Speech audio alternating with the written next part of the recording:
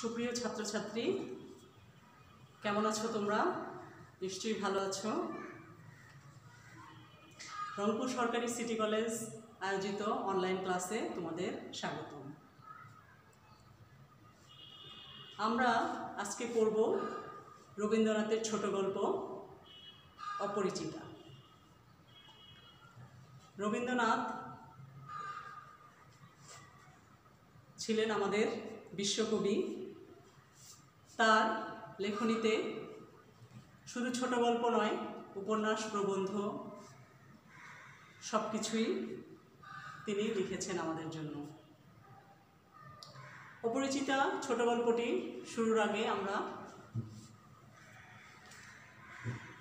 রবীন্দ্রনাথ সম্পর্কে একটু জেনে নিব। রবীন্দ্রনাথ ঠাকুর 1861 খ্রিস্টাব্দে 7ই মে কলকাতার জোড়াসাঁকো ঠাকুর পরিবারে জন্মগ্রহণ করে। তার বাবার নাম দেবেন্দ্রনাথ ঠাকুর, মাতা সারদা দেবী। বিশ্বকবির অভিপ্রায় সম্ভাষিত রবীন্দ্রনাথ ঠাকুর বাংলা সাহিত্যের প্রথম সার্থক ছোট গল্প রচয়িতা এবং ছোট গল্পের শ্রেষ্ঠ শিল্পী। তারই লেখনীতে বাংলা ছোট গল্পের উদ্ভব, বিকাশ ও সমৃদ্ধি ঘটেছে। তার ছোট গল্প বিশ্ব সাহিত্যে অন্যান্য ছোট গল্পের সমতুল্য ছিল তার ছোট গল্প। মাত্র 16 বছর বয়সে তিনি ভিখারিনী গল্প রচনার মাধ্যমে ছোট গল্প লেখা শুরু করেন। তোমরা মনে রাখবে যে তার প্রথম ছোট গল্প হচ্ছে ভিখারিনী। তারপরে দীর্ঘ 64 বছরে তিনি গল্পগুচ্ছে সংকলিত 95টি ছোট গল্প লিখেছেন। এছাড়াও ছোট গল্পের পাশাপাশি তিনি আরও অনেক সাহিত্যের সব কিছুতেই তার বিচরণ ছিল। রবীন্দ্রনাথ ঠাকুরের সর্বশেষ ছোট গল্প হচ্ছে মুসলমানির গল্প। তোমরা এটাও মনে রাখবা যে রবীন্দ্রনাথের ছোট গল্পের সর্বশেষ ছোট গল্প হচ্ছে মুসলমানির গল্প। তাহলে আমরা এখানে দুটো জিনিস পেলাম, সেটা হচ্ছে তার প্রথম ছোট গল্প ভিখারিনী আর শেষ ছোট গল্প মুসলমানির গল্প। পারিবারিক জমিদার বংশের সূত্র হিসাবে তিনি আমাদের বর্তমান যে কুষ্টিয়ার শিলাইদহে বসবাসকালে রবীন্দ্রনাথ ছোট গল্প রচনার স্বর্ণযুগ। এই সময় তিনি অনেক ছোট গল্প লিখেছেন এবং সোনার তরী কাব্যের শ্রেষ্ঠ কবিতাগুলোও তিনি এই সময় রচনা করেন। প্রকৃতির পটে জীবনের বাস্তবতাকে নিয়ে তার গল্পের সমূহ শুরু করেন এবং তার গল্পের শ্রেষ্ঠ সম্পদই হচ্ছে এই প্রকৃতি এবং জীবনপট। তাছাড়া তার এই গল্পগুলোর মধ্যে, কবিতার মধ্যে আমরা যে প্রকৃতি ও গীতিময়তা পাবো, এর পাশাপাশি এর স্থলেই আবার বাস্তবতা তার গল্পে, কবিতায় প্রাধান্য পেয়েছে। গল্পকার হিসেবে তিনি ছিলেন বরেণ্য, ঔপন্যাসিক হিসেবেও তার সাহিত্যের স্থান ছিল সুনির্দিষ্ট। তার রচনার উপন্যাসগুলো আমরা এখন দেখব। তার রচিত উপন্যাসগুলোর মধ্যে চোখের বালি, গোরা, চতুরঙ্গ, ঘরে বাইরে, শেষের কবিতা, যোগাযোগ বাংলা উপন্যাসের শ্রেষ্ঠ সম্পদ। তার রচিত বিশেষভাবে উল্লেখযোগ্য নাটকগুলো হলো রাজা, অচলায়তন, ডাকঘর, মুক্তধারা, রক্তগরবী। তাহলে আমরা তার উপন্যাসগুলোও খেয়াল করব যে কি কি উপন্যাস তিনি লিখেছেন এবং তোমরা এগুলো এই ছোট গল্প পড়ার পাশাপাশি উপন্যাসগুলো পড়ারও চেষ্টা করবে, তোমাদের ভালো লাগবে। এছাড়াও দেখো নাটকগুলোও তোমরা খেয়াল করবে যে কি কি নাটক তিনি লিখেছেন, এগুলোও তোমাদের জানতে হবে।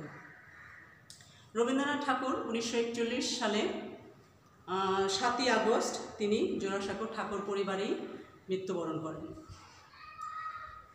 তাহলে কবি পরিচিতি সম্বন্ধে জানা গেল। আমরা এখন দেখব যে এই অপরিচিতা ছোট গল্পটি কবে প্রথম প্রকাশিত হয়েছিল। এই জিনিসগুলো তোমরা লক্ষ্য করবে এবং ভালো মতো পড়বে, কারণ অনেক সময় দেখা যায় যে এমসিকিউতে প্রশ্ন থাকে যে এই ছোট গল্পটি প্রথম কবে প্রকাশিত হয়েছে, কোন পত্রিকায় প্রকাশিত হয়েছে, এই ছোটোখাটো কোশ্চেনগুলো থাকে, যেটা এই জিনিসগুলো যদি তোমরা খেয়াল করে না পড়ো তাহলে এটা তোমরা জানবে না। তাহলে অপরিচিতা প্রথম প্রকাশিত হয় প্রমথ চৌধুরী সম্পাদিত মাসিক সবুজপত্র পত্রিকায়। তাহলে সবুজপত্র পত্রিকাটি তখন সম্পাদিত করতেন প্রমথ চৌধুরী। এটাও মনে রাখবে যে প্রমথ চৌধুরী সম্পাদিত মাসিক সবুজ পত্রিকার 1321 বঙ্গাব্দের কার্তিক সংখ্যায় প্রথম এই অপরিচিতা গল্পটি, ছোট গল্পটি প্রকাশিত হয়। এরপর দেখো যে এই গল্পের যে মূল ভাব, যে কবি এখানে কি বলতে চেয়েছেন। অপরিচিতা গল্পটি ছিল যে বলিষ্ঠ ব্যক্তিত্বের অধিকারী নারীর কাহিনী বর্ণিত হয়েছে। যে নারীর কাহিনী নিয়ে এই গল্পটি বর্ণিত হয়েছে তার নাম ছিল কল্যাণী। এই অমানবিক যৌতুক প্রথা নির্মম বলি হয়েছে এমন নারীদের গল্প ইতিপূর্বে রচিত হয়েছিল রবীন্দ্রনাথ ঠাকুর। রবীন্দ্রনাথ ঠাকুরের অনেক গল্পেই এই যৌতুক প্রথা চলে আসছিল, কিন্তু সেগুলোতে দেখা যাচ্ছে যে যৌতুক প্রথা তিনি লিখেছেন, সেগুলো সম্বন্ধে সমাজের এই বাস্তবতা নিয়ে আলোচনা করেছেন, কিন্তু সরাসরি এখানে প্রতিবাদ অনেক গল্পেই তিনি করেননি। কিন্তু এই যে এই অপরিচিতা গল্পটিতে যে শম্ভুনাথ সেন কল্যাণীর বাবা এবং কন্যা কল্যাণী স্বতন্ত্র ভিক্ষা ও আচরণে সমাজে গেড়ে বসা এই যে ঘৃণ্য যৌতুক প্রথার প্রতিরোধে সম্মুখীন হয়ে দাঁড়িয়েছিলেন। তারা নিজেরাই এটা মানে লেখক এদের মাধ্যমে, এই চরিত্রগুলোর মাধ্যমে এই রুখে দাঁড়ানোর চেষ্টা করেছেন যৌতুক প্রথার বিরুদ্ধে। এই প্রতিরোধ এছাড়াও পিতার বলিষ্ঠ প্রতিরোধ এবং কন্যা কল্যাণীর যে দেশ চেতনায় ঋদ্ধ ব্যক্তিত্বের জাগরণ, তার অভিব্যক্তিতে গল্পটি সার্থক। এই গল্পটিতে দেখা যায় যে কল্যাণী শেষে আমরা দেখতে পাবো যে কল্যাণী দেশের কাজের জন্য নিয়োজিত হয়ে গেলেন। এই যে ঋদ্ধ ব্যক্তিত্বের যে জাগরণ, এটাও আমরা অপরিচিতা ছোট গল্পটিতে পাব। এছাড়া দেখো রবীন্দ্রনাথের বিভিন্ন সমস্যা নিয়ে এই গল্পটিতে তিনি তুলে ধরেছেন। এখানে গল্পটিতে, ছোট গল্পটিতে যে শুধু যে যৌতুক প্রথা নিয়ে আলোচনা করেছেন বা তার প্রতিবাদ করেছেন তাই নয়, এখানে যে লেখক যে যার মাধ্যমে এই গল্পটি তুলে ধরেছেন সেই হচ্ছে মূল নায়ক। এই নায়ক সে সুন্দরভাবে তার জবানিতেই এই গল্পটি ধীরে ধীরে বেড়ে উঠেছে। দেখা যাচ্ছে যে এক সময় সে এই কল্যাণীর যে সুন্দর একটা প্রেমের কাহিনী, তার প্রেমে পড়ে যায় এবং তার যে বর্ণনা, এটিও লেখক অনেক সুন্দর করে দিয়েছেন। অপরিচিতা গল্পটি উত্তম পুরুষের জবানিতে লেখা গল্প। গল্পের কথক হচ্ছে অনুপম 20 শতকের দ্বিতীয় দশকের যুদ্ধলগ্ন সময়ে সেই বাঙালি যুবক যে বিশ্ববিদ্যালয়ের উচ্চতর উপাধি অর্জন করেও ব্যক্তিত্ব রহিত পরিবারতন্ত্রের কাছে অসহায় পুতুল মাত্র। এখানে অপরিচিতা যে গল্পে শুরু হয়েছে সেটা এখানকার যে নায়ক অনুপম, তার জবানি দিয়েই গল্পটি শুরু করা হয়েছে এবং অনুপম খুব সুন্দর করে যে তার অবস্থা, যে সে যে একজন যুবক, বিশ্ববিদ্যালয়ে পাশ করা যুবক, কিন্তু তার মামা এবং তার মায়ের যে আজ্ঞাবহ একজন ছেলে ছিল, ওরা যা বলতো ও তাই করতো।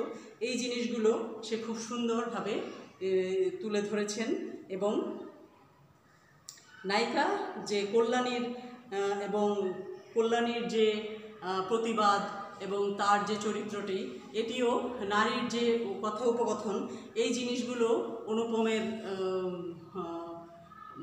অনুপমের কথার মাধ্যমেই আমরা সুন্দরভাবে জানতে পারি।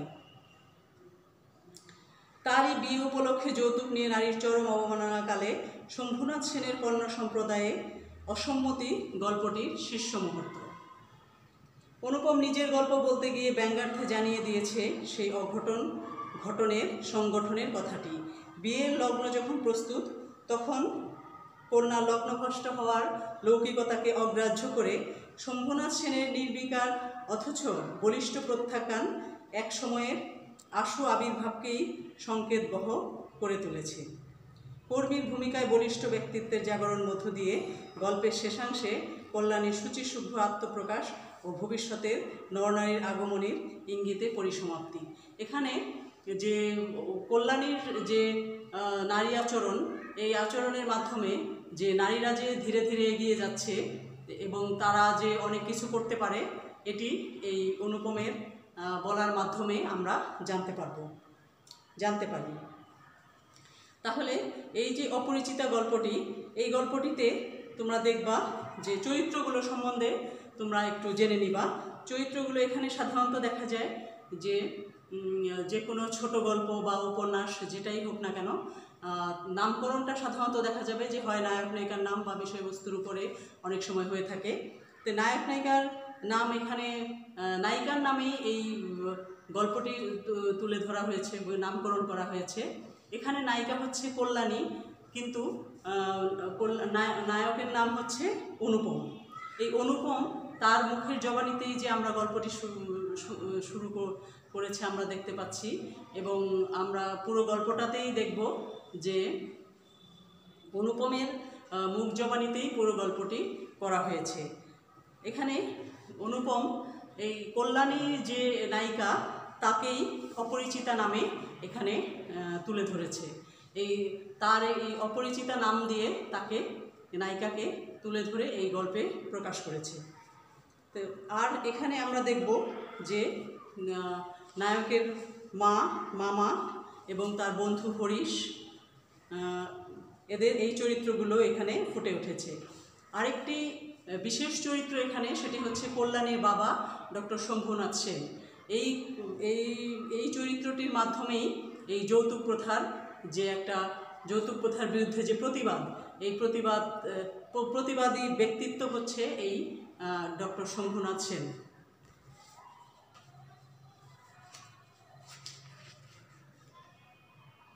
মূল গল্পটি আমরা মূল গল্পে চলে যাব।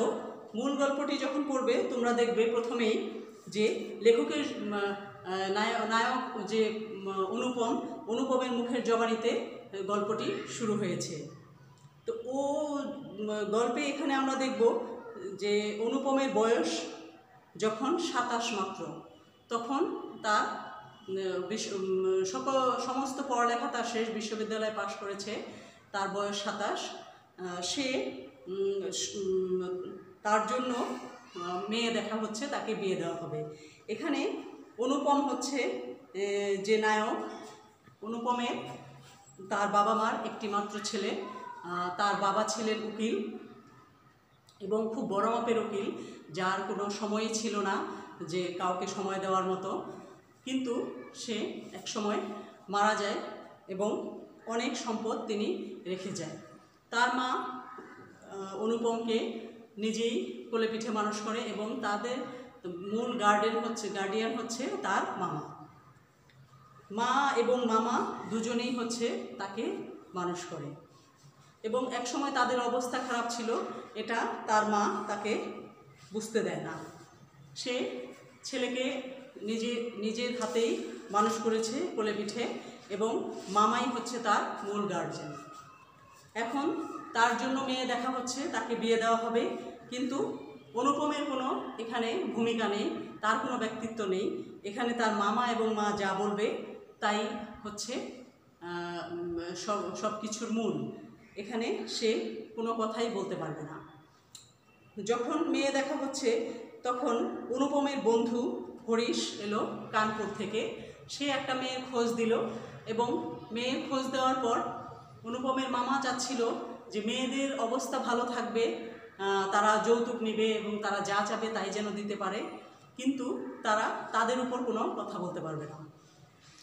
যখন মেয়ে দেখা শুরু হলো, মেয়ে দেখা শুরু নিয়ে যে এখানে কথোপকথন হয়েছে বা যে ঘটনা টানা হয়েছে, এই ঘটনা টানার মধ্যে দিয়ে যে অনুপম এই হরিশের মুখ থেকে যখন তার কথা শোনে তখন সে মনে মনে এই মেয়েটির প্রেমে সে পড়ে যায় এবং মেয়েটিকে নিয়ে তার নানান রকম জল্পনা কল্পনা, তার যে বিয়ে নিয়ে তার যে কল্পনা, এগুলো খুব সুন্দরভাবে লেখক তুলে ধরেছেন।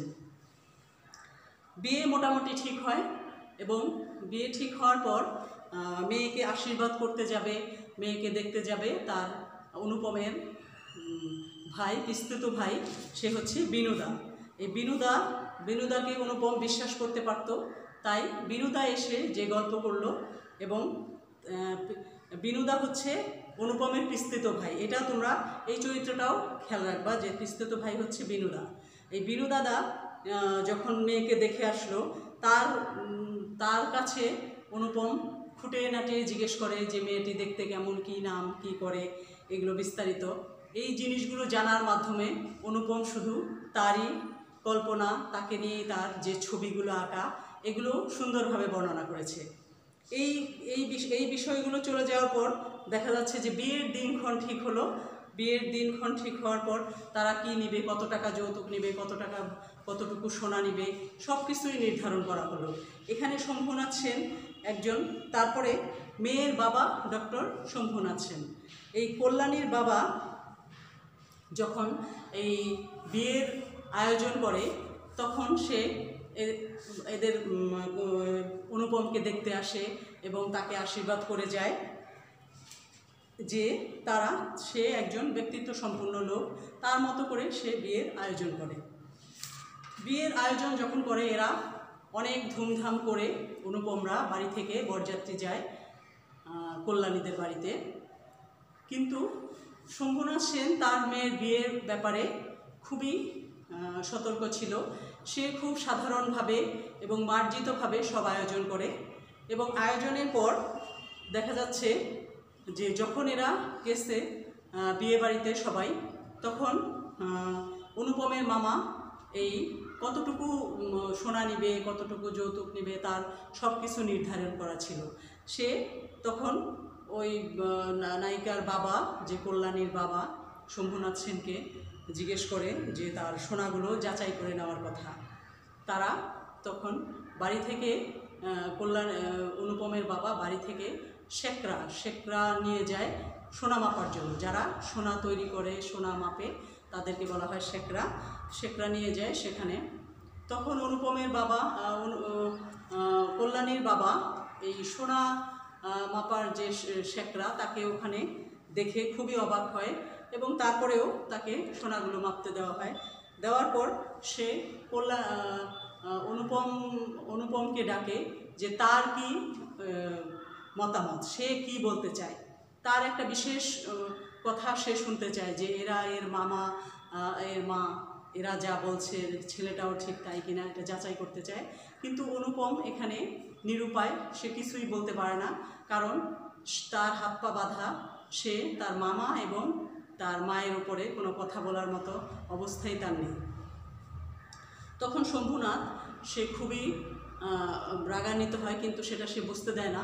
সে বরযাত্রীকে সুন্দর করে খাইয়ে দাইয়ে বলে যে আপনারা এখন আসতে পারেন। তখন এরা খুবই অবাক হয় যে এই সময় মেয়ের বিয়ে ভাঙা, সে সময় একটা মানে করুণ অবস্থা, কিন্তু তার এটা কিছুই মনে হয় না। তখন সে বলতেছে, অনুপমের মামা যখন বলে যে লগ্ন ভ্রষ্ট হবে বা লগ্ন চলে যাচ্ছে, কিন্তু শম্ভুনাথ সেন এটাতে কোনো রকম বিরূপ প্রকাশ করে না। সে শুধু বলে যে আপনারা যে তামাশার সম্পর্ক শুরু করেছেন, এই তামাশার সম্পর্কটা আমি আর এগোতে চাই না, কারণ আপনারা শেকরা নিয়ে আসছেন, আমি আমার মেয়ের সোনা চুরি করব, এইটা যারা মনে করে তাদের কাছে আমি মেয়ে দিতে পারবো না। সেই জন্য সে তাদেরকে ফিরিয়ে দেয়। এই যে বরযাত্রী ফিরে আসে, বিয়ে হয় না, এটা তাদের জন্য খুবই একটা অপমানের, বরপক্ষের জন্য। তারা ক্রোধে রাগে সবাই আগুনে জ্বলে ওঠে। কিন্তু অনুপম চিন্তা করে যে সারা বাংলাদেশে তারই বোধহয় প্রথম বরযাত্রী যাদেরকে কন্যাপক্ষ ফিরিয়ে দিল।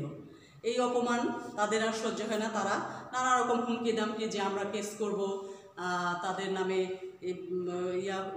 কেস করে দিব, এরকম নানান রকম কথাবার্তা পরিবারে যখন হয় তখন অনেকেই বলে যে এটা তোমাদের জন্য আরও অপমানজনক হবে, অতএব এই নিয়ে আর কেউ কথা বাড়িও না। অনুপমের মা ঠিক করে যে সবাই যখন এই বিষয়গুলো ভুলে যাবে, আরও কিছুদিন যাক, তারপর অনুপমের বিয়ে আবার দেখা হবে।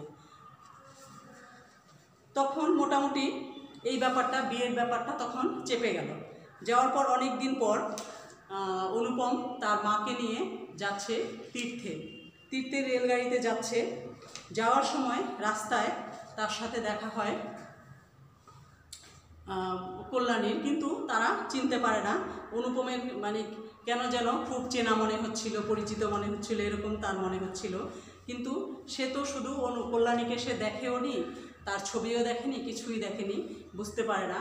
শুধু কল্যাণীকে নিয়ে তার শুধু মনের যে একটা মনের মধ্যে যে তার ভালোবাসা, তার প্রেম, তার যে তাকে নিয়ে যে ছবি আঁকা, এই জিনিসগুলোই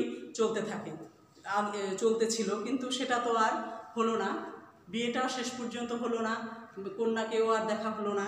কিন্তু এই রেলগাড়িতে যখন তাকে দেখে তখন তার মনে হয় খুব যেন পরিচিত কেউ, অনেক আগে তার চেনা দেখা এরকম। যাই হোক, তারা যখন রেলগাড়িতে এরকম যাচ্ছিল তখন গাড়ি এসে থামলো কানপুরে যখন গাড়ি থামলো তখন কল্যাণীকে অনুপমের মা জিজ্ঞেস করে যে তোমার নাম কি? তখন কল্যাণী তাকে বলে আমার নাম কল্যাণী। শুনিয়া কল্যাণী, অনুপমের মা এবং অনুপম দুজনেই চমকে ওঠে এবং জিজ্ঞেস করে তোমার বাবার নাম কি? তখন কল্যাণী বলে যে আমার বাবার নাম ডক্টর শম্ভুনাথ সেন।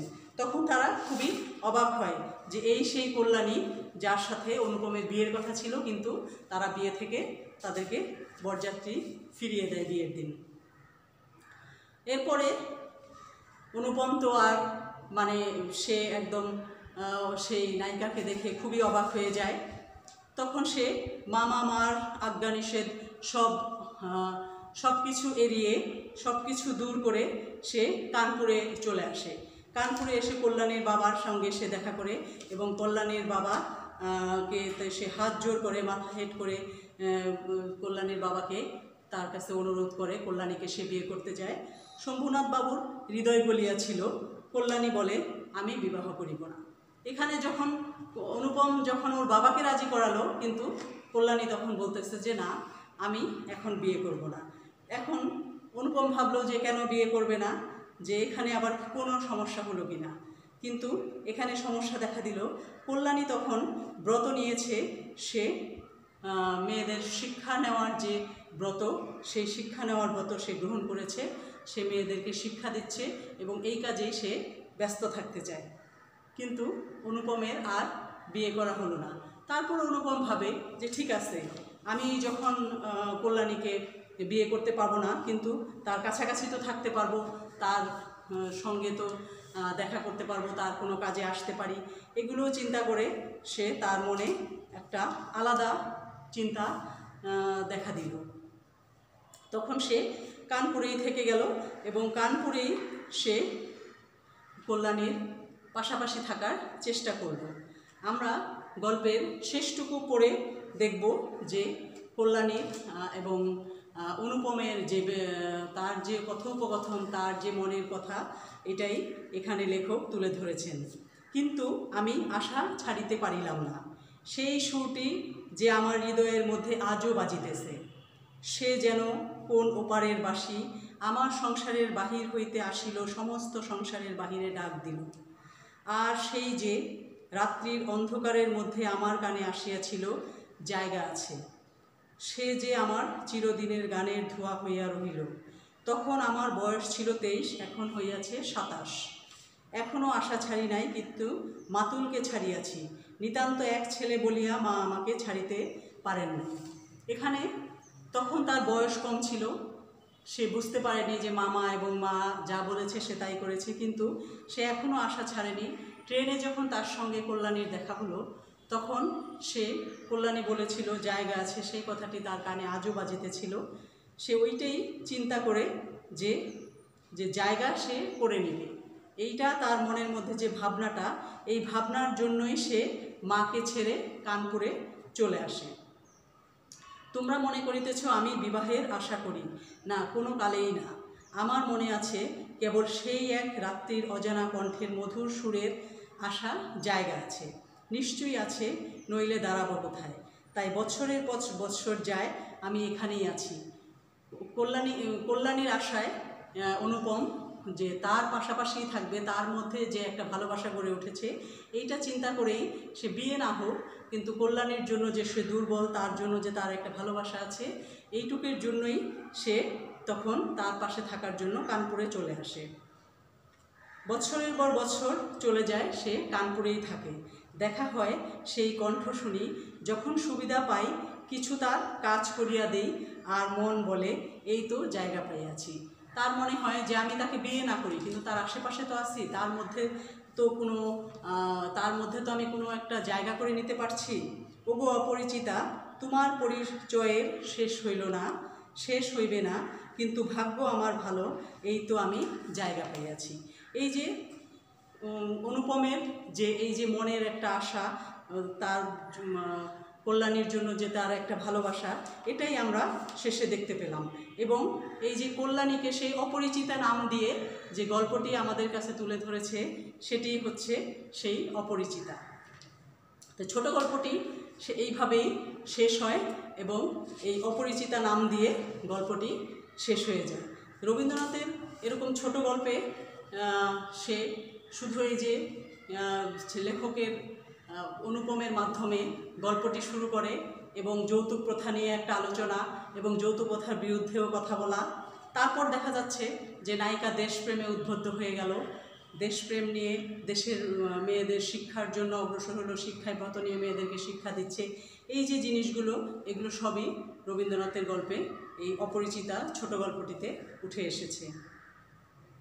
গল্পটি তোমরা অবশ্যই সুন্দর করে পড়বে, পড়তে বেশিক্ষণ সময় লাগবে না। অতএব তোমরা ছোট গল্পটি পড়বে এবং রবীন্দ্রনাথের অন্য অন্য গল্পগুলো পড়ারও চেষ্টা করবে। সবাই ভালো থাকবে, ধন্যবাদ।